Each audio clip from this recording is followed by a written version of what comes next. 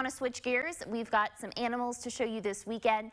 Animals all across East Tennessee are looking for their forever homes. Sarah Smith with the Humane Society of the Tennessee Valley has just one of the many pets that are up for adoption. Hey, it's Sarah, and I'm here to introduce you to Bella, one of the incredible success stories that we've had just this year alone. Bella had a broken leg, and we actually did 2 surgeries to Bella to help repair the leg and to get her on the mend so that she could be adopted. She's currently undergoing physical therapy so that she can learn to walk again and find her forever family.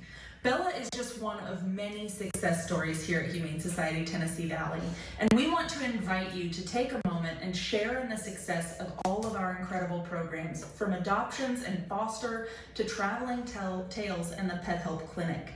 These incredible programs have made a difference for animals all across East Tennessee, as we have partnered with 39 shelters to help animals in need, whether that be a medical need or a food need or just some advice. We work with shelters all across East Tennessee to help save lives every single day. For you to share in our success, we've created a part of our website where you can see all of the incredible success stories we've had this year. It's humanesocietytennessee.org/ourjourneyhome. Take a moment, take a look today, and share in the success that wouldn't have been possible without all of our incredible donors, volunteers, and supporters out here in East Tennessee. Thank you from all the staff and animals here.